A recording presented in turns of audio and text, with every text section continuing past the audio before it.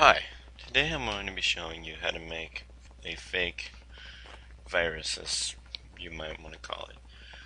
First, you have to open a new text document, type @echo off, and then put in color, and then just a number, a space, and then a number. It doesn't matter what number, just whatever you want. Each number corresponds to a different color. I'm going to put color 4.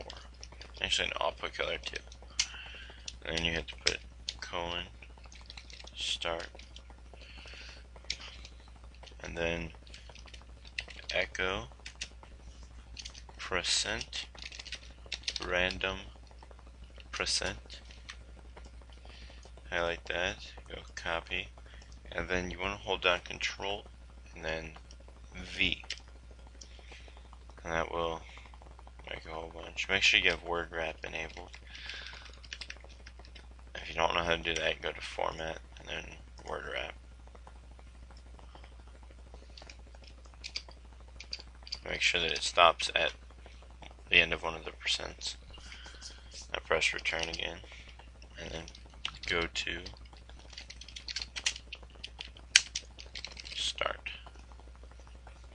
And you want to save as just a random file name, and then you want to put dot or period BAT. That's a dot bat. Save it. Close this window. You can delete the new text document now. And now you have a batch file that you can run, and it displays random stuff. And if you want to freak somebody out or just do a matrix remake or something, when you load it like this, there'll be a little box up here. You right click, go to properties, full screen, and then go OK, and then it'll ask you if you want to apply this to only this window. It doesn't really matter which one you apply it to. I mean, if you name something the exact same name as what you just made, then it'll make that full screen always, but I'm just going to apply it to the window. Then it'll make it full screen, and it'll just go crazy, and then you can have fun with that.